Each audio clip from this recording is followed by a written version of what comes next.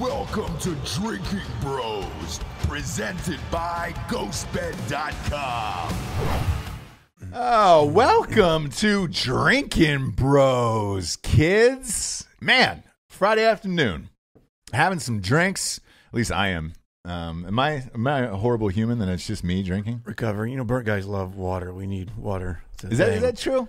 You got to keep drinking water. All the time, ends. right? All the time. Those hot spots. If you're on audio and not watching on video, this burnt guy is Bobby Henline. Welcome to the show, buddy. Oh, thank you. Thanks for having me here. Yeah, hell yeah, man. Funny story. So one of our mutual good friends, who's which you didn't know, was one of my best friends from college, big shot movie producer, had called me and said, "Hey, man, I met the most fascinating guy. I'm dying to tell his life story in a movie one day. His name is Bobby Henline. You should look him up and get a hold of him, and he would be perfect on the show." When I looked you up, I was like, "Oh, fuck, I know him. I know that guy. I met him before. Yeah, we actually met. I think at the Range 15 premiere. Yeah." And I was like, "I fucking know Bobby." I was like, "Give me his number. I'd love to have him on the show." And I hit you up, and I was like, "Next time you're in Wilmington, stop by, pop on down to the Drinkin Bros studios, and we'll have you on." So thanks for being here, man. Yeah, here I am. What are you in town for? I actually have a show tomorrow night. No shit. Yeah, by the time this airs, it'll be over. You missed it. Yeah, it's gone. It's gone, right? It's gone. You're doing stand-up. Yeah, I'm doing stand-up comedy. So I got a show tomorrow night with another wounded vet, Joe Cashnow. He was an Army Scout, lost his leg. And then with Skippy. I don't know if you guys remember Family Ties. You guys both look old enough for Family Ties. Yeah. Fucking Skippy from Family Ties? Yeah, Mark Price. So Skippy and the Comedy Warriors. So we're doing the show here tomorrow night. That is fucking funny, man. Yeah, Skippy. I never watched that show, but red-haired. He's the red-haired guy. Mark Price was a good point guard for a while. For the Cleveland Cavaliers, he was. You're a Cleveland fan, right? The Indians. Just the Indians. Indians only. Baseball. It's funny thing about Cleveland fans. They're either diehard Browns or Indians. I never hear like, "Oh man, I'm a real big Cavs fan." It's funny. I pick a team. I grew up in California. Yeah. But I go with the Steelers. Mm-hmm. I go with the Indians. I used to like the Dodgers because of Steve Garvey. Garvey was Steve badass. Garvey. They had those big forearms. I always had big, weird forearms. So yeah. I was always number 6. I wanted to be like Steve Garvey. Yeah, he was a badass too. Yeah. He pounded off a lot. That's where he got those forearms from. Yeah. God, he had Popeye like forearms. Yeah. He did it from batting all the time. I did it from long deployments. Yeah. It's the same. It's essentially the same thing. Same thing. I built him up in Desert Storm. That's what it was. Yeah, all you guys, dude. That's the masturbation techniques are really. I would say the American troops are the best in the world. Well, I mean, if you're jerking off 6 times a day, you got to spice it up a little bit. 130 degrees weather in a porta potty. You got to get out of there quick for you to die. Yeah. What do you guys use for lube on something like that? You're sweating. You don't need lube. Yeah. Oh, you just go. You're Take good that to go from under cheese and bring it on up. Oh. Can't co-sign on that one. The look on your face when he said that, Dan, was. I'm all set on that one. That's Full battle a rattle. That's a gift that will last for years and years and years. Self-lubricated. Where are you from originally? I actually grew up in the Bay Area in San Jose, California. In that area. Shit. Yeah. I lived in Oakland for a while. All right. Yeah. Yeah. I drove trucks all over there. I was a Navy brat, and stepdad stationed at Moffett Field. Are you super liberal? No. I'm kidding. I'm glad I left. Obviously, yeah, right? I left, and I like to claim Texas now, you know. Yeah, of course. I lived there in San Antonio the last 11 years before I moved to North Carolina, and love Texas. You know, it's always scary to tell people, "Well, where are you really from?" Yeah. California. Exactly. Especially like, the Bay Area. Right? People are shitting in the streets and... Yeah, it's all my fault that the economy's bad. You know? Well, everybody assumes, man, if you're pro 2A, you know, Yeah. that you're like, there's no way you would live there. And it's just like, well, I didn't have a choice. It's got its spots. Yeah. How long did you live in the Bay Area? I grew up there pretty much kindergarten through high school. I joined the Army at 17 out of San Jose there and went off to Desert Storm. Yeah. And 19 years old, I was a divorced alcoholic war veteran. At 19? Yeah, which most guys today understand that too, with the war going on, 20 years now. Yeah, of course. So, of course. Would you get married at 18 then? And I got married at 17 because my parents signed for me to go in the Army at 17, so then I'm a legal adult. I got married the day before I graduated basic training. No way. They let you do that. They go off boast. You get married at a bank out in Missouri at Fort Leonard Wood. And then, are you kidding? Yeah, stay in a hotel, and the next day you graduate basic training, then they ship you off to school and ship your new wife home. Wow. Who was the girl? We met I was a DJ at the roller skating rink. I had the cool mullet. You were a Yeah. DJ? Dude, I worked at a fucking roller rink too, man. It's a badass job. I mean, if you want to get laid in high school, I wasn't in and you high look school. like this. No, this was like 2 weeks ago. Oh, Yeah. No, it was freshman year in college. It was close, but Trying to I make needed extra money. Valentine's Day money. So I was not a cool DJ though. I was a fucking skate referee. You want a little whistle? Stop. That's exactly what it was. Yeah. But I Time didn't out. realize how hard the job was because you had to skate for 8 hours straight and then whistle at kids and tell them to sit out and all that shit and like the blisters and everything that came with it. I like that I'm saying it to a burn victim, Yeah, the obviously. blisters. But, It's horrible. yeah. Terrible. But that job was brutal. And I always looked at the DJ and I was like, man, 'cause the DJs were always getting pussy. Yeah. And It was great. we were sweaty, wearing those stinky ass jerseys. Like, what song and you shit. want to hear? Yeah. All right. Yeah. Yeah, I got a 6-pack of beer. We'll go to the park after skating. That's how you did it. Those skate DJs always got fucking pussy. So you met her at the rink? Yeah, I met her at the rink. She was actually going to a continuation school, you know, where they go once a week to get a bunch of homework. Yeah. And they go home and do it and turn them in. So I actually signed off that she was at the skating rink so she'd get PE credit. Man, So I'm like, this is the woman of my dreams. I should join the army and marry her. some low-level organized crime going on. There. Yeah. So at 17, your parents thought it was all right. Her parents thought it was all right, and you guys were good? Yeah, the route we were going, they knew was probably the best thing for us. Really? They might as well not make each other miserable instead of 2 other people. That's so fucking funny, man. How long did that last? It's right after Desert Storm. Except what? So that was 89.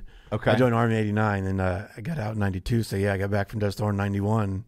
Yeah, that was it. You're looking at Typical, I mean, like today, all the time. So you're young. You shouldn't get married that young. Yeah. Military life's hard enough as it is with couples. So I got back, found out she was sleeping with everybody else. I'm like, okay, I'm done with you. really? Yeah.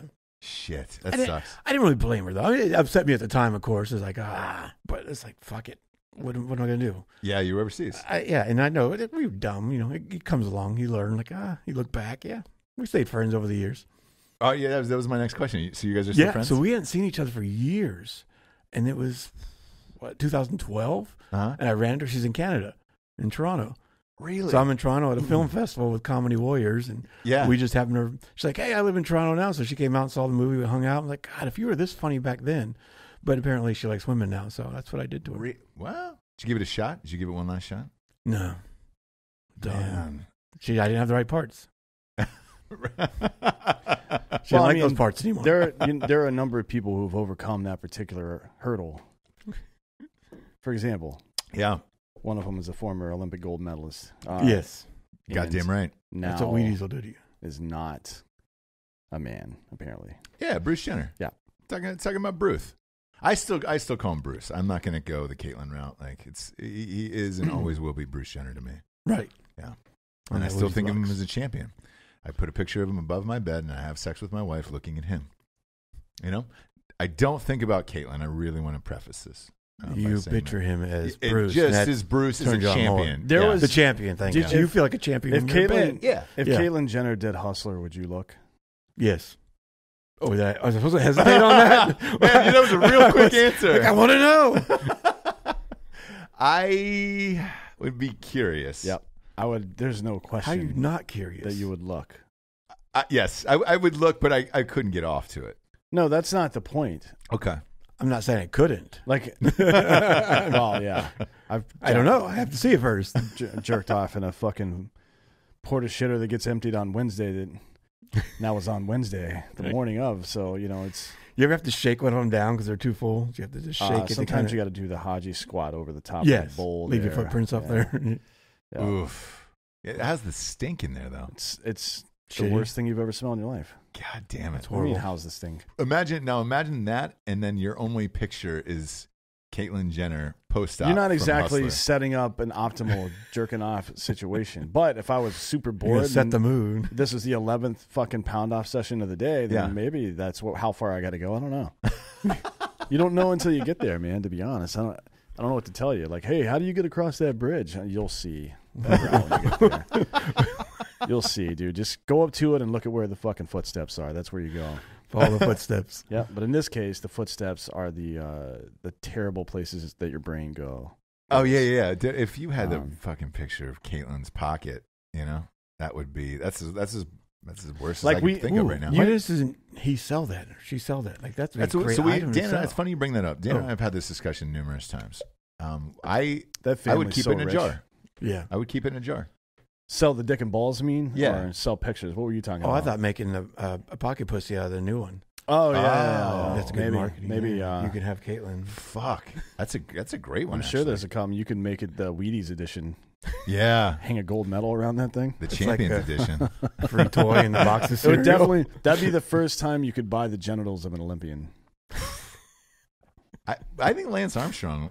What? He was in the He Olympics. was in the Olympics. He No. wasn't? No, dude. No, but They Tour de had, they had France. biking for one or two sessions. I Remember? don't know. Maybe he did, but Yeah. Speaking of Caitlin, I know what you guys left this lip gloss or stuff for this. Ladies, that's Drinkin Broettes. Broettes, yeah. You didn't want to go with Drinkin Broads? They didn't like that one? No, they didn't. They were, Drinking hoes, drinking bitches. We pitched a lot of things, and none of those stuck. But you were in Desert Storm, you were OG. yes, I'm yeah, old. you're old as shit, is what he's Right. politely Yeah, Don't trying look to say. that old. It's That's all the why I'm asking. plastic surgery that That makes you look younger. that- Yeah, that look I think younger? you might be getting a little carried away with the plastic surgery at this point. Are you getting, Just dial it back a little are bit. you getting burned out on these jokes already? Ooh, Nailed it. This is gonna be it's a groaner. this is gonna be a one-upper of plastic surgery jokes. I like it. Yeah, I'll be 49 this year in September. Fuck man, I just don't go the look next it. year when January hits, just so I don't forget my age. Yeah. Yeah, January hits, I'm the new age. I just say that all year. I'm 49. that's funny, man. You definitely don't look it. What is that? Where your injuries happened? No, I came back from Desert Storm, actually. Got out for 10 years. I was Holy out of the Army shit. for 10 years. I worked on the railroad. I drove trucks. I worked at a radio station. I was a Fleetwood Mac tribute band roadie. Anything Really? to make a buck, yeah. What was the name of the Fleetwood Mac tribute band? Rumors. Right. It's always something clever like that. Yeah. We were just in Vegas, and the posters for the Prince one was up Yeah. everywhere, and it was Purple Rain, REIGN, and I was just like, and the guy looked nothing like Prince, and I was That's cringy. Speaking of railroads, yeah. what's the most famous song about railroads? I've been working on the railroads all the Why is it livelong in day. English? Huh? Why is it in English? You think it should be in Chinese? Yes. We did not build this bitch. No. I've always wondered about that, and I feel like we're doing a disservice to the Chinese. There was a mixture. So Well, there was Chinese, and there were also the Irish. Black Americans were working on it, too. Yeah. yeah, and a lot of Irish. true. But Yeah, and- everybody knows the Chinese. yeah, they got all the credit for it. Yeah. Back in the day. But I think I watched that show Hell on Wheels, Yeah, I was just going to say that. Yeah, Yeah, it's I a good just show. watched that. I and love it was all like powerful white dudes, and then like they kind of kept the Asians in the background. Where it was like, Yeah. oh, yeah, keep working, and it was fine. None of them had like any speaking lines and shit like that. Like That's the thing. In Well, they Hollywood, eventually though. bring them in. Asians. Yeah. Asians never get on camera time in American Hollywood movies. well, they are now since Asia owns Hollywood. Kind of. Yeah, What was the Asian superhero in fucking the Marvel movies? there isn't one, is there? No. But Parasite won There everything. you Because go. they don't give a shit in China Yeah, about nationality or any of that stuff. They want to be entertained. it's true, and they just want action, and then Yeah. they want Anime. to control the thoughts. And That's feelings why of you everyone. can make a movie, The Great Wall, and starring Matt Damon. Exactly the white savior who saved China. Apparently, Yeah. Well, I mean, Tom Cruise saved Japan, so Matt Damon had to do something yeah, something. for the Something. resume. They had to do something. Why'd you get back in after 10 years? 9/11. Ah, So it I- seems You to be were the involved. continuous. You were involved in 9/11. Is that what you're saying? He's like, yeah, I got back in to fucking blow them buildings. okay, up. back in. I had to do something. That seems to be the continuous theme that always pops up on this show. Yeah, definitely. There's a lot of prior service. When I went back in, I was back in base. I do back to basics because I was out so long. Mm-hmm. So I was back October 31st off to basic training. Halloween. Yep, that Wow. very next month. That's crazy. What's it? I don't think we've ever had anybody who went back to basic training. What's that like? A lot easier the second time. I mean, the first time, obviously, physically it was easier, but mentally it was tougher. Yeah. This time around, I mean, it's mentally, you're buddies with the drill sergeants, but physically Yeah. at 30 years old, it takes a toll on your body. I bet, man. And is there any resentment? Like, do you look at the kids that were in with you and you're like, hey, man, get your fucking shit together. Like, it's fine. No, you try to talk to them. Some will come up to you and ask you advice since they know you've been through it. There was 5 of us in my platoon that had been through basic training before. This prior service was coming back like crazy. Like, we were on holdover for a while because there are so many prior service wanting to come back in. I would be giving them the worst advice. No, because they're still doing the match punishment, so we still got to pay for it, too. Still, it's worth it, man, to be honest. Make it as tough as... Because, mass punishment, it is what it is. It goes on until it stops, and then it's over. It's over. You just got to deal. But when you're fucking 17, 18 years old, it seems like that's going to last forever. You're like your brain gets in their head, yeah, so big. Yeah, they're fucking dumb, so... I would be doing shit all the time. I would be fucking the class over all the time. So glad you weren't with me. Because I don't mind doing PT, so it's like, let's do it. Yeah. That was my attitude when we were getting fucking smoked and shit, and basically I'm like, all right, fine, let's fucking do this, I guess. False motivation, still motivation. Yeah. Right? Well, I wasn't even motivated. I just didn't care. Like, all right, fine, I'm going to do push-ups until I can't do them anymore, and then what? What's he going to do to me? Kick the shit out? No, he's not going to fight me, so how bad could this really get? That's funny. But I was 24 when I went through. Okay. So I was a little older. I knew the world. I didn't... Right, you're in that nice in-between. You're old enough to know a little bit more about life, but still young enough your body can handle it. Yeah, it was fun. Yeah. But I know even now, as out of shape as I am compared to then, I would fucking raise all sorts of hell. For the mental game. Holy shit. That's all Holy it is, right? Shit. Yeah. Yes. Yeah. So at 30, you go back, and then when do you get deployed? 2003. Till 2003. Okay. Yeah. So 2001, I went back in. They didn't ship me. A couple of guys got to go to Afghanistan. They waited and to finally ship me out when they went to Iraq. Gotcha. So I did. I was with 82nd Airborne then. I did Desert Storm with 1st Cav. 2003, I was with 82nd Airborne. We did a year. I come back from that. I'm home 10 months. During that 10 months, I moved bases. I go to Fort Carson, Colorado. I'm there 3 months. We deploy again 2005 with 3rd ACR for another 13 months. Come back from that, and I got to go to school and go back to Fort Bragg, to 82nd Airborne. Deployed with them. I was out there 3.5 weeks. That was in 2007 now. So I'm on my 4th deployment when I got hit by the roadside bomb. Wait, when in 2007? I got here April 7th, 2007. So they went out in August. So which unit were you with? 573rd. So I was with 2325. We were in Solder City then. Okay. We got there in January of 2007. And Jared, Taylor, Derek White, we were all there together. Oh, wow. Right down the street from you guys. Yeah, because we went over. They went over in July. Mm-hmm. I had just got there, so I still had dwell time from the last deployment. So July of 2006, you mean? Yeah.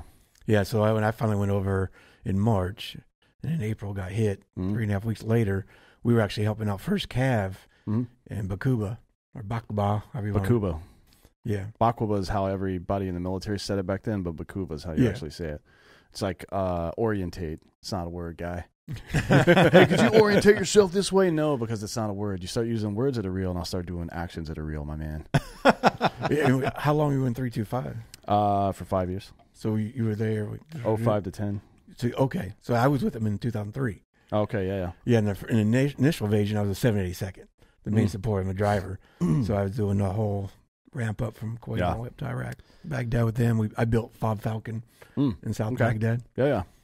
And small world. It is. Yeah. It is, yeah. And if it's funny, everybody we have on the show who served during that time, I feel like it's like a Kevin Bacon stitch, like a 6 degrees. Like either you know him, Jared knows him, or Derek or somebody. Well, I mean, so Crispy Omar Avila was in 126 just south of us. Yeah. I think they showed up a couple months after we did. And Jared left as RJ TAC to go be theirs for a while, right after Omar got blown up, I think. So it was like a couple of weeks in between that situation. Yeah, so Omar and I were in the hospital together at the same time. Yep. Really? Yeah. Like 2007 was he got blown worse. up a little bit after you, right? Yeah. Like a couple months maybe, something really like that. close. Because I think Jared left us in May. It was either late April or May, and he went to 126 with those guys. And it was right after Omar got blown up, I think. I don't remember. Yeah, it's a lot of foggy times. Yeah, I'm sure. Do you remember the circumstances and the day that? No, the only thing I remember was having a cup of coffee that morning. We were about to roll out the gate. I was taking lead. We had to wait for Captain Grassball. He was an S4 guy coming out to check all the supply routes. So he wanted to go out that day, and I remember waiting for him. That's the only reason when I knew I was the only survivor out of the vehicle. So I knew when the other 4 guys died, and then Captain Grassball was with us, like, okay, I could put together that day that I went and had an extra cup of coffee at the coffee bean waiting for him to get out to the convoy so we can roll out.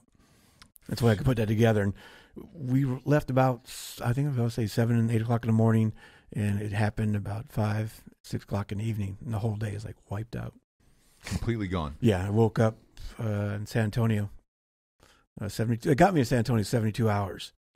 From the time I got injured, in 72 hours, they got me straight to San Antonio. I stopped in Longstool real quick, kept going, and then it's like 11 days after I woke up from the coma. So when you wake up from the coma, what are your first thoughts? I don't remember a whole lot. I was in ICU. I remember complaining that I couldn't have water. They won't give you any water. But you think, water, what do you do? Drink water, do push-ups. Because there's no protein in it, so they want you drinking these protein sure shakes. Like I was, about 210 pounds, and when I got injured, but went straight down to like 160 from the injury that quick. And so you're giving all this protein and stuff. I heard horrible stories about me putting nurses in headlocks and trying to escape and everything. I didn't know where I was for that first month. Really? The ketamine they keep you on makes you hallucinate. So you have no idea what's going on. You don't have to tell me about the effects of ketamine. Yeah. Special K puts you in a real weird headspace. Right? It's called a K-hole, and I'm the K-hole. Spent a lot of time there. Yep. Spent an entire summer there. Yeah. So, but I'm sure the nurses and all that stuff are used to it, and they're cool with it. Right, yeah. It's I hear about this stuff later on. They're telling me what I did. I couldn't see.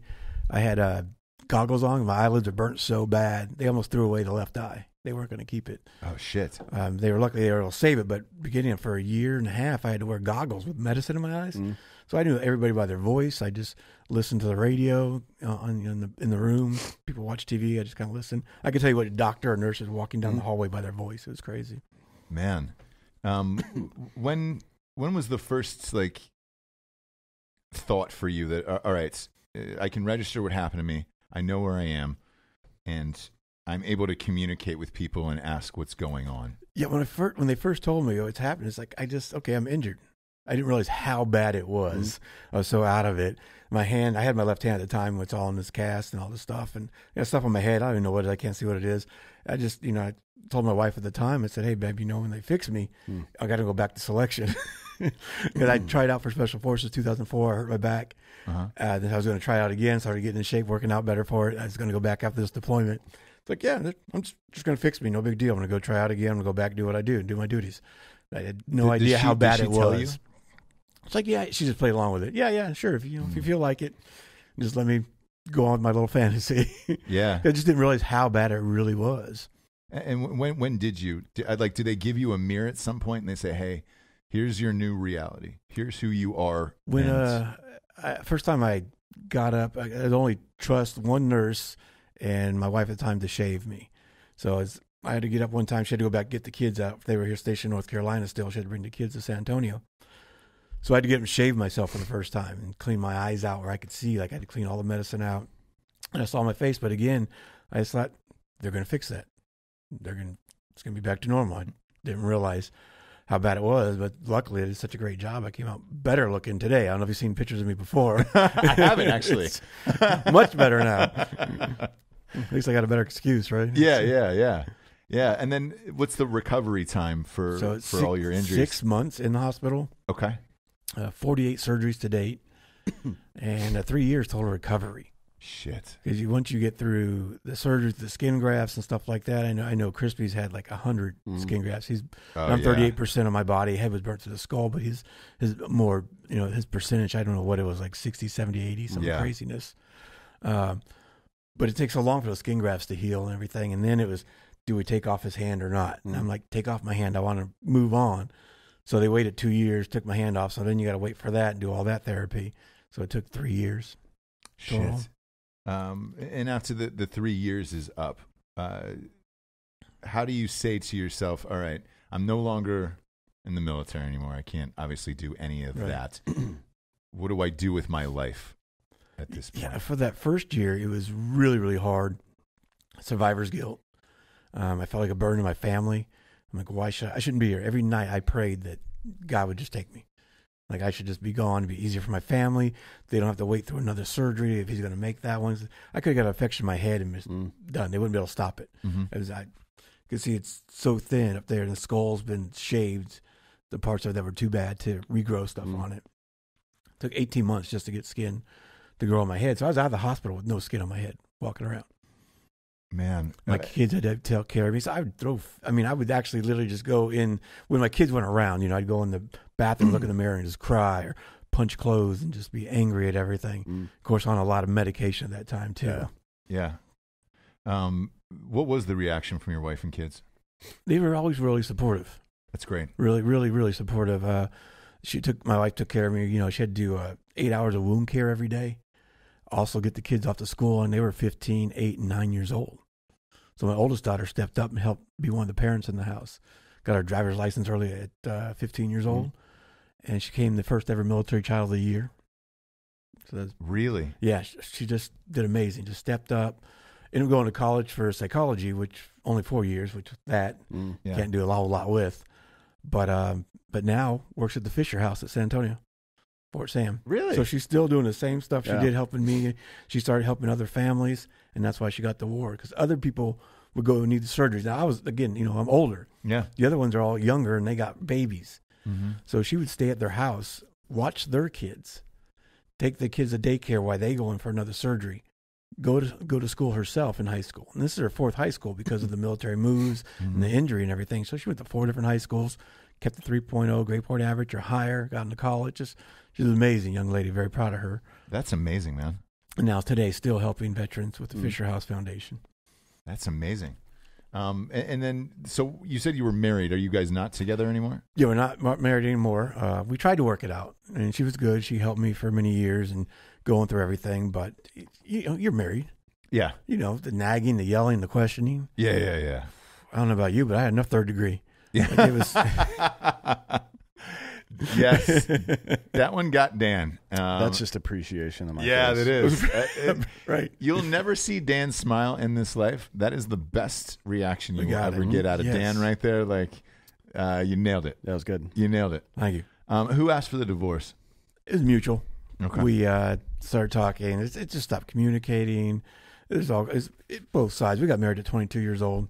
You start to grow apart anyways. There was problems even before the last deployment, the military lifestyle and everything. So she never knew anything about that because I was out for those 10 years. I got married when I was out when I was a civilian, and then I went back in. So to her and the kids, they didn't know what was going on. They didn't know what to expect. Gotcha. And I know that might seem like a weird question to the audience. I'll tell you why I ask it.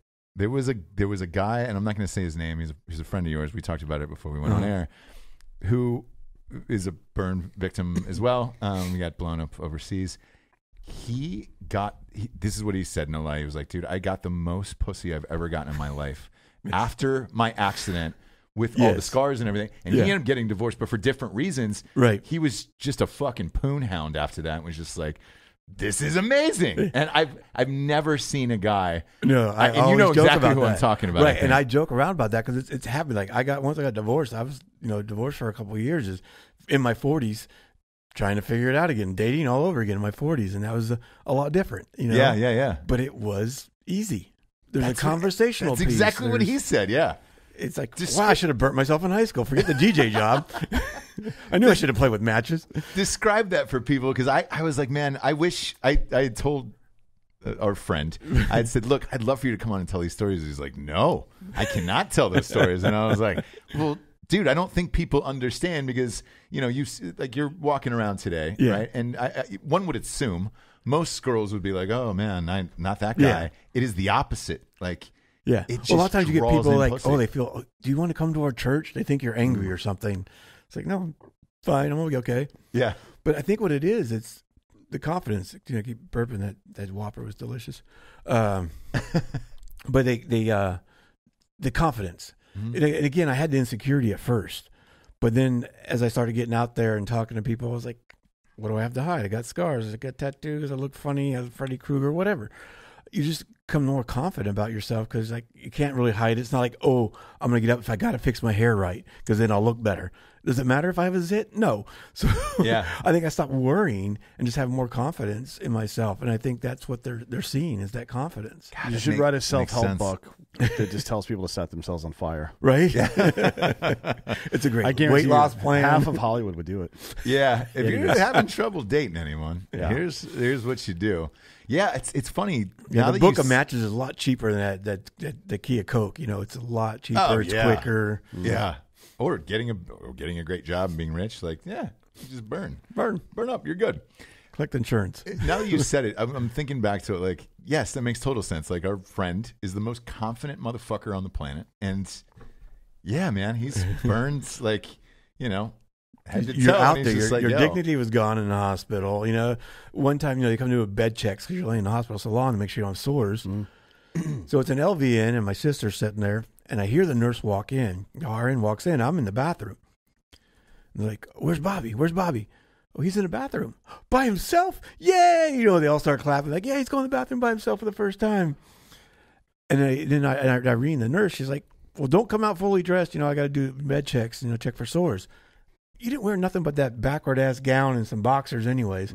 So I just came out with my boxers around my ankles. Like, is this good enough? Yeah. Like, you just don't care anymore. My sister, the LV, it doesn't matter. You know, and especially at the burn unit at Fort Sam Houston, because that's where they train all the medics. So guess what the medics get to do? They get to come through. You get these 18-year-old kids that get to come through the burn unit, and guess who's going to shower you? Here are these two 18-year-old boys who are going to take you to your shower today. Gee, thanks. Yeah, I would do everything I could to make them as uncomfortable as possible. Dan's just going to burn himself to fuck with people. Oh yeah, I might. I mean, look, everything I have planned in life, including my suicide, there's going to be an element of trolling involved. We have a laundry list of different potentialities for me. yeah. Like one of them showing up to a surprise birthday party and all my friends are there, and I'm just like, "Oh, I'm glad you're all here." Bam, just right in front of everybody. Surprise! All over the cake, like a white cake. Yeah. Oh, yeah, You you gotta get in the three-tiered cake. white cake and then blood all over Wedding it. cake. The Today Show. The Today's Show, I clack off a vest right behind them, like I'm knocking on the window until they turn around and look at me, and then finally I'm like, boom. Yeah. Oh, you got to get on Jeopardy. You go, that's not the timer. That's not the buzzer. And Yeah. at the end, you're just, that's it. You Boom. keep pressing the button, and he's like, "Sir, relax with the button." I'm like, "Oh, wrong button," and I pull the one off my vest. And then you explode all over Ken Trebek's got Jennings. pancreatic cancer anyway. He's not going to be around that much longer. No. Yeah, he'll probably help you out with He it. might, yeah. Yeah, exactly. I assume that's painful. Yeah. One would think. Well, you Yeah. think so? Yeah. Trebek's been pretty honest about his shit, though. Yeah. Yeah, I mean, what are you going to do, though? And that's just it. What are you going to do? Sell reverse mortgages, I guess. I don't know. I know. It's our first mortgage.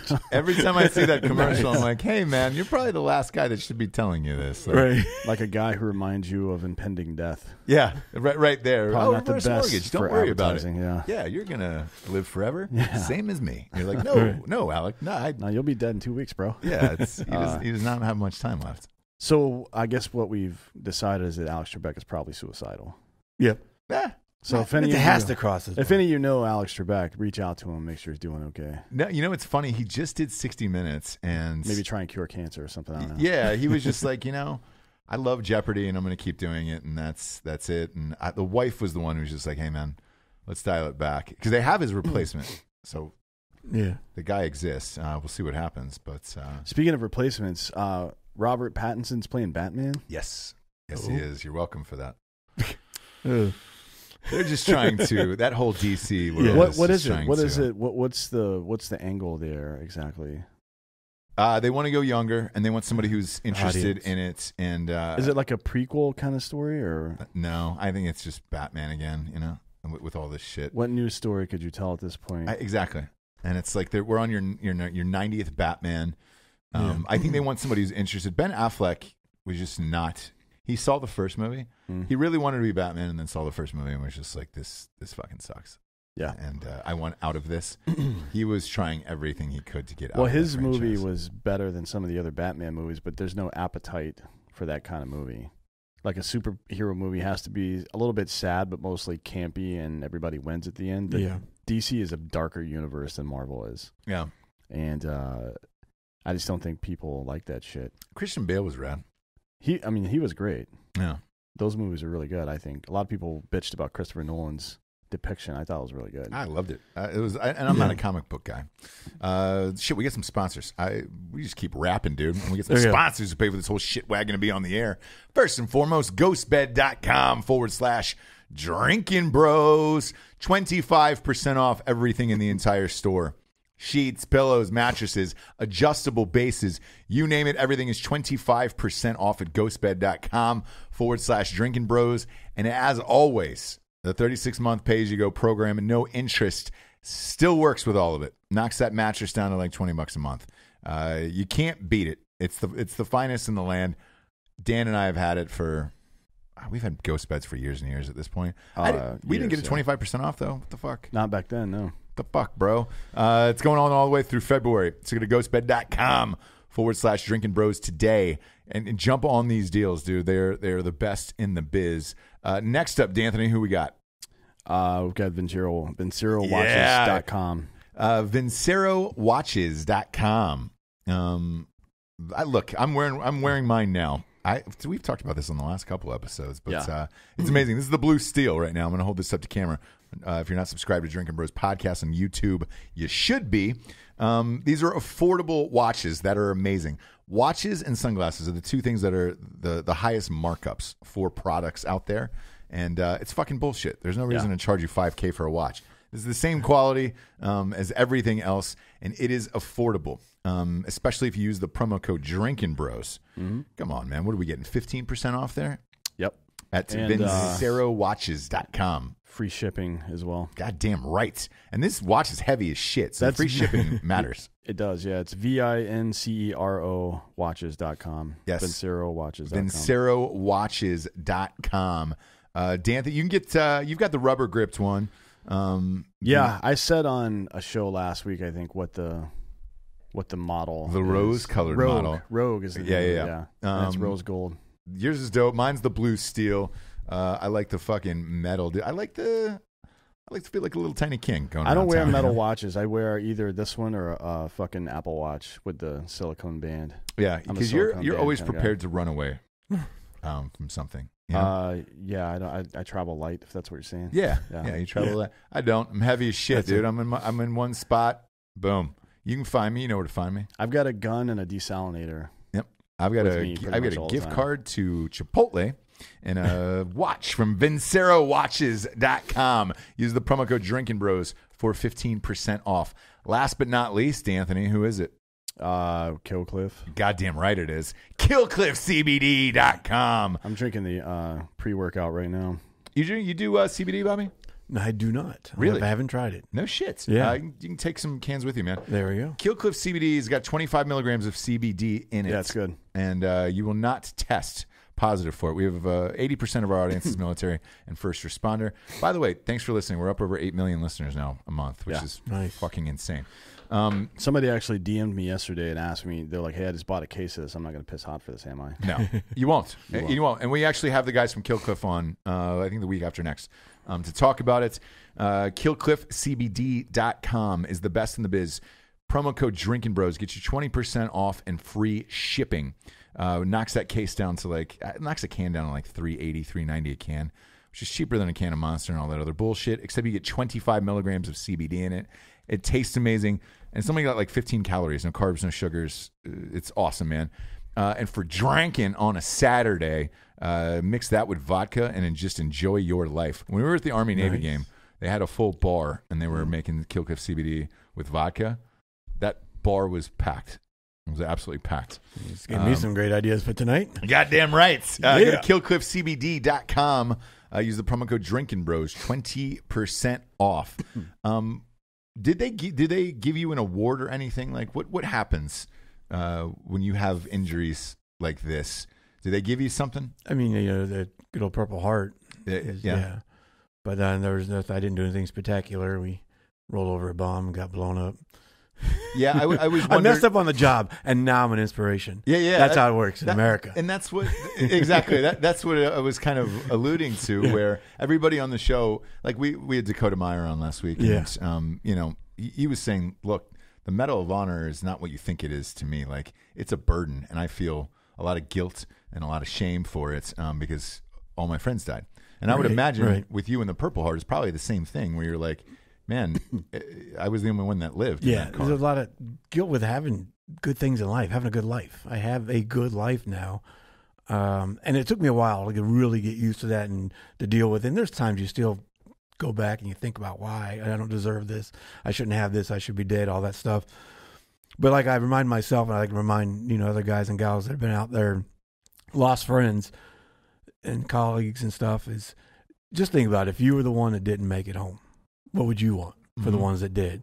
Of course, you don't want to die in vain. You want them to live their life to the fullest and chase their dreams. And that American dream you just fought for, go ahead and go out there and make a difference. Keep going. Keep serving. Yeah, man, it's tough. And again, after talking to Dakota and Crispy and everybody else who's been on the show, like your outlook is unbelievably positive when to most people, again, like you were saying, like, they look at you like, oh, are you okay? Do you need anything? Or... And that's what kind of woke me up in the beginning. It's like, well, what can I do? After that first year of praying to God to die every night, I started getting my independence back and everything like that. So I was like, okay, now why am I here then? Is there a reason I'm here? What am I supposed to do now? Everybody said, being patient, be patient. And it was just shortly after that where I started looking at the brighter side and saying, all right, at least I'm here to see my children grow up. Someday I'm going to get to hold my grandchildren. That's enough for me right there. That's all I really need. But that did a story. They came to the hospital to see how we were being treated. NPR did it. Because all the stuff with Walter Reed was going on and, they're being mistreated. And that was just an old hospital that wasn't ready for that many injuries, really, as I believe that was. So they came to San Antonio to see how we were being treated. I was being positive, like, hey, yeah, I got burned. I finally turned that leaf in that corner. And then they posted that story on NPR, and I was checking it out, and I saw people's comments. They said they couldn't fathom going through something like that and coming out positive on the other end. Yeah. And so that's when okay. So if I keep chasing my dreams, if I keep being positive, and that's an example for my children, but also for other people, I can be a reminder of how bad life really can be. And we all need reminders. I've learned that over the years for sure. Sometimes I'm the reminder. Sometimes I need to be reminded. Yeah. Great example, Crispy. First his start with his toes, then his foot, then the rest of his leg. If you look at his hands, my one good hand is better than both his hands. Yeah. But to stop him, no, he's out there hunting, gutting, fishing. I mean, he does everything. Oh, dude, he figures out a way to do it. Killing gators, for Christ's sakes. Like, he's always inviting me gator hunting, Yeah. That Crispy lives life to the fullest at all times. Exactly. And that's the best way you can live for the ones that we lost. To honor and respect them is to live your life to the fullest. Yeah. What was the decision to get into comedy? When did that come? Comedy started because, obviously we all have a dark sense of humor. And not at all as dark as Dan's, but... Yeah, Jesus Christ. Yeah, you don't want to touch it. You'll have to wash your hands afterwards. It's a whole nother therapy session after that. Yeah. But my therapists all keep killing themselves, and I don't know why. I don't think there's a link here somewhere. I don't think it's me. The serial killer patient. There's a whole story. I'm not there. a serial killer. Per se, on purpose. Not not yet. Purpose. No, I'm a principled sociopath. It's not the same thing. Okay. Describe the description. Like, I want to know a little now. more detail on A that. principled sociopath doesn't experience any kind of emotional attachment to the rules or the rule of law or social stuff at all, but they understand the need for it and act accordingly. You understand? Sure. Yes. That's it. So a principled sociopath is someone that... I've been watching Dexter. That's that's a decent, I just finally caught on to that show. Obviously, that's a crazy example of it, but that is an example of what it might look like in real life. But how he tries to put rules, he has to act like he understands what a friendship is. And Sure. Have you finished Dexter? No, I'm only 3 seasons. I'm on 3rd season right now. I really just started. I binged the 2 seasons. Do you want me to save you? I got about another season. Have you heard? No. How it ends? I know. I don't know anything. Oof. So here's the Dexter debate we always have whenever somebody brings up Dexter on the show. And when I say debate, I mean debate amongst friends of whether how close you feel to someone to tell them, do not waste the rest of your time on that show. I'm going to watch the rest of it. I think I stopped at the end of season 4. I'm going to watch the rest of it tonight because I don't give a shit if it's good or not. Well, here's the thing. So Dexter is great, right? It had the worst finale, and this is voted on universally across the board. It is the worst finale to tie up a show in the history of TV. I thought it was 8 Simple Rules to Dating My Teenage Daughter. Well, which one was that? What was the ending of that? It's the one where fucking homeboy from Three's Company dies or whatever the fuck. Well, they replaced him, so the show kept going. Yeah, it sucked after that. Yeah, but that wasn't the end. This was the end. No, the end sucked because he died. Yeah, but he didn't die at the end of the show. No. Yeah, that should have been the end of the It show. should have, but it wasn't. Same with Dexter. Dexter should have stopped at a certain point and didn't. It kept going. And then the way they wrapped it up, you were like, fuck you. And I felt that way about How I Met Your Mother as well, where I was just like, come on. How do you wrap that up? I mean, I know you've seen it, but how do you wrap that up? Dexter's I think Dexter has gotta- to die. Right? He has to die or go to prison forever. Yeah. One of those two things. So, And well, I think he's got to go to prison because maybe he'll come back. Yeah. give it a go, Z. I will. I'm going to be so high this weekend. I probably won't. Yeah. I won't know what's going Give on. it a anyways. go and let me know. I'm going to order a couple of pizzas. By the way, Papa John, you fucking lying piece of shit. What? He said he was going to eat 40 pizzas in 30 days, and then he amended his statement after the fact because people were calling him out. He goes, actually, I just had pizza for 40 or 30 straight days. I had 40 pizzas for 30 straight days. Yeah. Like, I ate some of each pizza, 40 of them for 30. You took, what, you ate 2 slices of pizza a day, bitch? That's it. I eat that every single day Yeah. of my life. That's Even if I don't need it. the Papa's a piece of shit. He is a human fucking piece of garbage. That's man. why it's Like, if audible, you're- right? Yeah. Papa John, it's audible. You got to Yeah. change. Can you imagine like building a huge estate and then deciding to put a moat around it? Honestly, what do you got? Fucking gators? That's what happens to people. Or That's what fucking it is. like Mongolians are trying to storm the Great Wall there. You got to build a fucking moat, you piece of shit. Yeah, like when you look back at your injuries and everything, Yeah. do you ever look in the mirror and say, why didn't this happen to Papa John? Right. Why didn't it happen to that piece of shit? That son of a instead of burn. me? Yeah. No, because then he would have got laid. It's You can't true. lay. Pizza guy doesn't get laid, does he? Yes, he I does. mean, he's a billionaire. so- billionaire, and like they've got him Without paying for it, though. So here's what What difference does that make? Well, you pay for it one way or another, don't you? Yes. Yeah, exactly. You paid for it dearly. They've caught him fucking 17-year-olds offering 17-year-olds coke. Which state? Utah. It's legal, brother. Is it? Yeah. That's funny. So some I think so. Let some me check on that before. Yeah. I don't want to be. The coke So or the before you start 17-year-old? filling Which the- one's legal? Dan's high as shit, and he's just giving out. No, I ages don't. that I don't are want of anybody. consent Yes, that aren't true. It's age 17 or younger or not. Some dude just legally. jumped No, in it his car is. and goes It's, to high it's, school it's right 18 in Utah. Excuse Ah, me. there it is. So So wait a year. we've heard some from we have a bunch of how do I say, first responders. I'm not going to say what it is. Who have said, "Hey, man, the Papa was popped in Utah numerous times for this, and Yeah, it must have been the EMT guys. He magically got his way out of it." Look, there's no body in this room that hasn't offered cocaine to a 17-year-old in exchange for sex. But not at 40. You're Seven or doing whatever it is. math now, and math comes from China, and they're all dying. So I don't really give a shit. All right. Well, they were multiplying too much, so we had to figure out a way to Yeah. knock down the numbers. Yeah. Are you telling any coronavirus jokes in your set right No, now? I don't have any coronavirus. I was Just walk out on stage and say you've got it. And this is what it looks like. By the way, I'm contagious. And then you just Yeah. spit up Running down the soda. audience. Yeah. How long you been doing stand-up comedy? 10 years now. Shit, really? I got talked into by my occupational therapist. When I chopped off my hand, we started doing all the therapy with all the prosthetic arms and stuff. We joked around about it. You know, like I said, we had that 6 sense of humor. So I would joke around to other guys. It's how I dealt with all the pain with the therapy and everything. Yeah.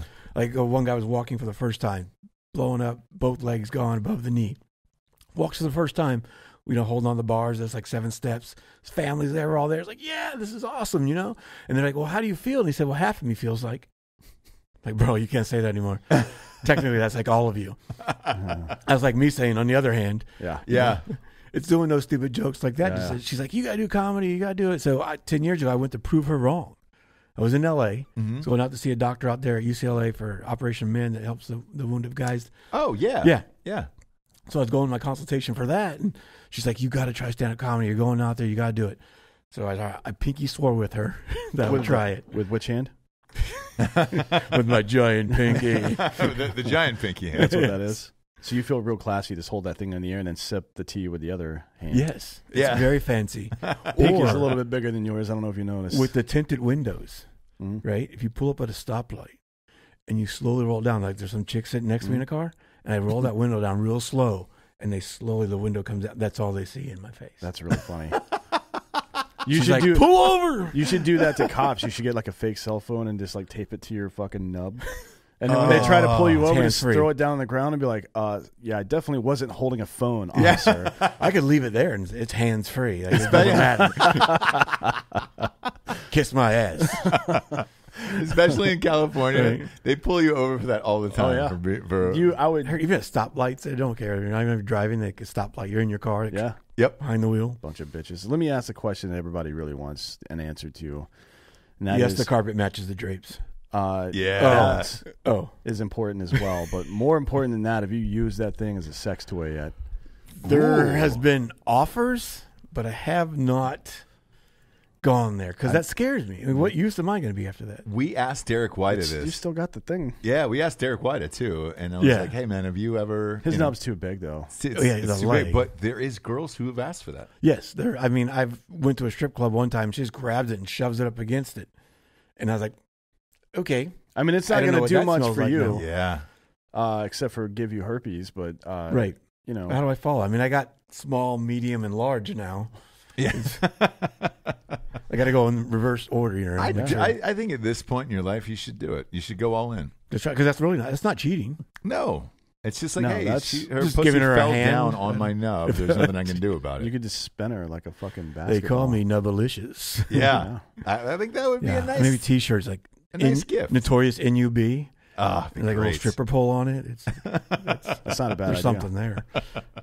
We're recording on Valentine's Day too. Yeah, it's Valentine's Day. Yeah, I nub you. I'm sure you've gotten that a lot. Yes, yeah, nub you. We do that. It's definitely a thing. Of course. Always. What is once you go cooked, you're hooked. Is what I tell the ladies. Oh shit! Yeah. All right, I like that. Things that rhyme are true. It's true. It is. A lot of people don't know that about the English language. A lot of people don't know that. Even if it's not true prior to that. It now becomes true. Like the word selfie becomes a word. Yeah, that's genuinely how it is these days. What are you going to do? True. It is. What was the first comedy club you did in L.A.? Comedy Store. No shit. It's open mic, but that's still like the biggest place you can do. Yeah. Comedy in Los Angeles. How nervous were you? Well, that's the thing. Everybody always asks that. It's wherever I go, I get stared at. It's quiet, and I can walk through Walmart, and people are just staring at me. It's quiet. If I bombed on stage, first of all, it wouldn't be the worst bomb I've ever been through. Nailed it.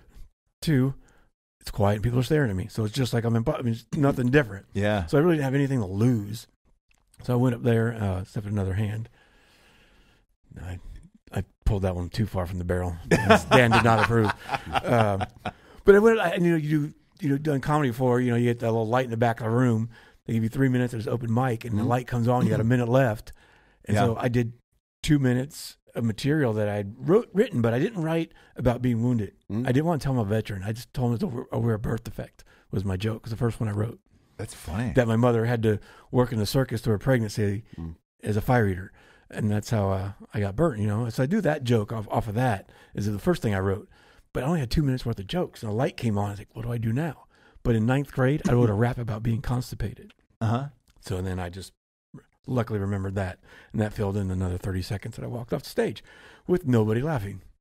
So you go up and essentially bomb. Yes. Yeah, your first time up. But what I found out was at these open mics, they're all other comedians waiting for their turn. So they don't care. They're either analyzing your joke, going, where's he going with this? What would I say? Or they're working on their material. So they're not even really listening. But one of them gave me a compliment afterwards. She said, I like the part you said about this acid reflux. And I said, oh, okay. I didn't realize that was a joke. It's a little thing I added at the end.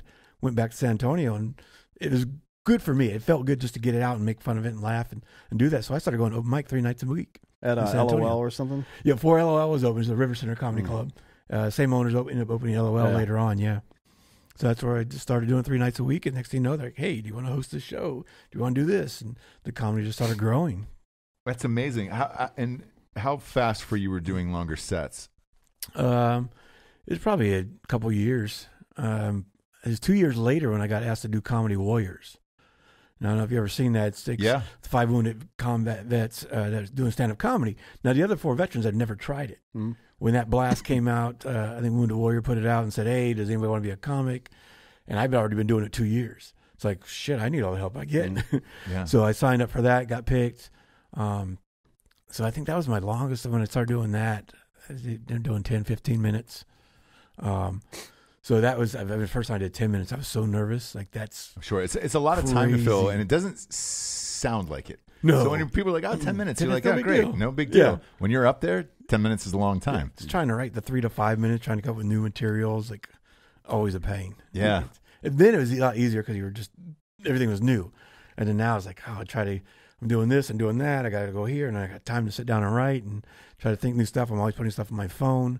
Like today I was driving here and stuff pops in my head when it's not convenient. That's when stuff pops in your head. Of course. Yeah. So I'm driving down the road. I can't text and drive, so I just speak things. So I just put some notes in there. It's like, instance, I was driving here today.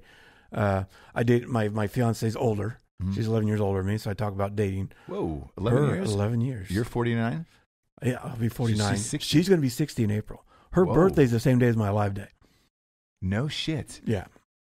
That's how we started working together. She was the CEO of a mental health company in Kentucky. Okay. So she hired me to come speak at one of her conventions. And so that's how I met her. And she said, well, I don't know if you want to work with me or not, but I can help you with the business side of everything. She was already helping another speaker. So I found out her birthday was the same day as my live day. So we're supposed to work together. So we started working together. She traveled with me. We met other veterans that had the same problem. The problem is I didn't know how to ask for money. I didn't know how to do the business side of it. It's like, I just want to make a difference. So we started a military speakers bureau called Bravo 748. We have all veteran speakers. So we do the business side. Well, she does. She does all the work. I'm just a pretty face. Yeah. But she retired from her other job, and she just does the speakers bureau now. And then does the bookings. We got Tig from Benghazi, John Tegan's one of our speakers. Nate Boyer is one of our speakers. Oh, shit. We know Nate. So, Nate was in Range 15 as well. Yeah. So we got a lot of these speakers. They wanted to speak, and they come out, and they got other bureaus too, but we're one of them. But we're the only all veteran speakers bureau. That's amazing. So try to help them with that part of it. And now you're traveling from town to town, so you're doing stand up here, right? I'm doing stand up here tomorrow at Allen Hall with Skippy and Joe Cash now, also from Comedy Warriors. That's a big haul. I just stopped by today. It's crazy, check right? it out. Yeah, I took a little picture of the poster. Like, oh, look, Is that cool. the one on UNCW's campus? The courthouse downtown. Right, oh, okay. backside of the courthouse. Yeah, isn't it? Right. Yeah, it's huge. Yeah. That's a big spot. So it's going to be fun, exciting. Yeah, I did a tour with Joe, Skippy, and I did a tour in Colorado last October. So that was fun. I just toured all around Colorado doing some shows together. That's great. Doing a lot of motivational speaking stuff to keep busy with that. Matter of fact, what's the 28th, 29th, and the 1st of March, I'll be in Fayetteville. Oh, shit. All-American Tattoo Convention. Hell yeah. Found out it's the largest tattoo convention, or third largest in the States. And that makes sense for it, brag. Yeah. So they invited me out. I have a nonprofit now called Forging Forward. And my nonprofit is going to take, we're building it, it's still new, but we want to do retreats with veterans, first responders, and Gold Star families to teach them outlets. Because that's what I learned. What helped me? The comedy helped me. Writing poetry helped me because it all came true when I made it rhyme. Yeah, exactly. Just like Dan says. But all those things, whether it's fishing, learning something to do, take those demons we talk about and craft it into something. So I want to teach them how to forge, the introduction to welding, how to paint. Derek White, he does a lot of painting. Yep. So I would love to bring Derek out, teach some other veterans how to paint. Just get that outlet and that camaraderie together and give them something so when they're alone, that they can turn to that outlet and say, all right, I'm feeling this right now. I have no one else to call right now. I can feel alone. Let me just express myself this way and to get it out. Yeah. That's what's helped me over the years. So I want to show them that, teach them that. That's great. Derek's an excellent painter, by the way. He is, yeah. He's very good. Yeah. He's always been an artist. I mean, even back in the day when he was 19 years old, he was always drawing shit with a Sharpie. But it wasn't really it was emo shit. Yeah. Now he's painting six-packs abs on himself. Those aren't real, right? No, they're real. Damn it. Yeah. It's crazy, too, man. Because every time we get he's together... always been a stud since he was a child. Ever since not a child, since he was 18, since I met him. Yeah, he has the babies. He relaxed for a little bit. He's like, all right, time to get back in shape. It was a week later, they're back. Yeah. That's what it feels like. Right. Yeah. And whenever we're together, we house 80 beers, and I'm like, dude... How do you have a six-pack still? Because he works out 4 goddamn hours a day. That's how. I guess, man, but... It's still a lot. Yeah. Yeah, it's crazy. It's a lot. It's crazy. Now's the point in the show where we get to the Drinkin Bro of the week, which is somebody who's inspired you or helped you along the way to get you where you are in this life. It can be a man or a woman. Who is someone who has been an inspirational figure in your life? My godmother, great aunt godmother, Aunt Marie, she had a tumor when she was younger. I mean, she looked like a Marilyn Monroe, just beautiful. And young age in her 20s, she got married, had a tumor. It deformed her face. She had to put drops in her eyes. Her mouth hung open. So like at Thanksgiving, no one wanted to sit by her. Mm-hmm. You know, it was that the kids, you know, we were kind of creeped out about it. But she just kept going in public, kept going to church, just being her. Like to her, it was just normal. And I didn't realize it back then, how it would affect me later, obviously. Mm-hmm. But when I got injured, here she is, my godmother. And then I turn out, I need drops in my eyes. I can't close my mouth. Like I resemble her a lot in ways with those deformities. And while I was healing, she passed away. I never got a chance to go tell her how she's helped me through my recovery in the beginning. I was just gotten out of the hospital. I still was active duty. I had to put in for leave. She got sick, and I got there the day after she passed to be there for her services. But I really want to tell her in the hospital, just like, you're going to help me through this. I know because you've been strong all these years, I'm going to be able to do this. Man, what a crazy story. Mm-hmm. Yeah. That's amazing. Cheers. Cheers. Last question, I guess. Somebody, you've had to have been approached for somebody to make a movie about your life, I would imagine, right? There's been talks about books and stories, and so it's all in play and thinking about it. I'm kind of lazy.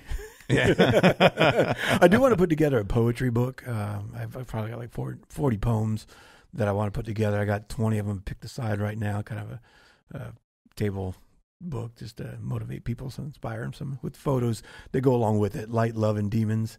I want to talk about the light, my faith that guided me when I got injured. I used to be atheist, saw a whole new light, whole new meaning. Talk about the demons that I go through and battle and I write about, and talk about those dirty sex things we think about every day too, being submissive and taking Caitlyn Jenner, whatever we got to do. Yeah, of course. Look, we're not right there. Trying to bang her. I just want to see it. Oh, yeah, he just wants to see it. Well, that's the first step. Yeah, and then after that is you don't know what's going to happen. It's a slippery slope, although she can't self-lubricate. Yeah, so it's not that slippery. It's not. Yeah, obviously. That's called comedy. Obviously.